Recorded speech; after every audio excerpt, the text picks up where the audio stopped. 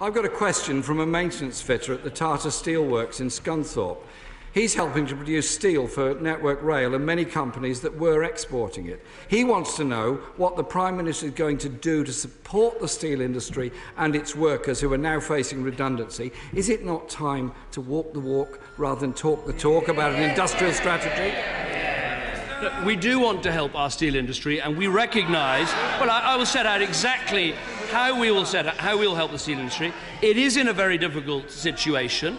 World prices have collapsed by more than half. The surplus capacity in the world is more than 50 times the UK output, but our plan is to take action in 4 vital areas: in procurement, in energy costs, in unfair competition and dumping, and in tax and government support. Now, honourable members opposite are saying, what have you done so far? Well, let me take one example.